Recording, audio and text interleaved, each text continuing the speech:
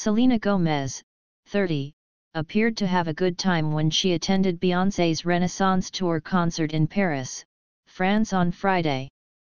The singer rocked a long black leather jacket and matching flip-flops as she mingled with fellow concert-goers.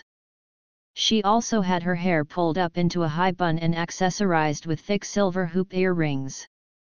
At one point, Selena got attention for appearing frustrated with a security guard, in a video that was obtained by TMZ. It's unclear what she was discussing with the guard or why she was upset. The outlet reported it had something to do with being kept away from fans that were going up to her, but nothing's been confirmed.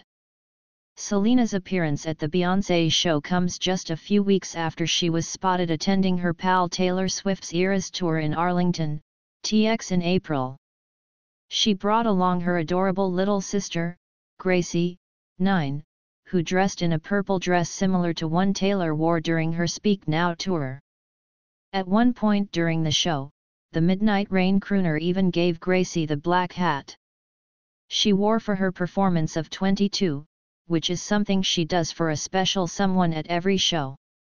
After the epic concert, Selena took to Instagram to thank Taylor, whom she's been friends with for years, for making the experience special for Gracie.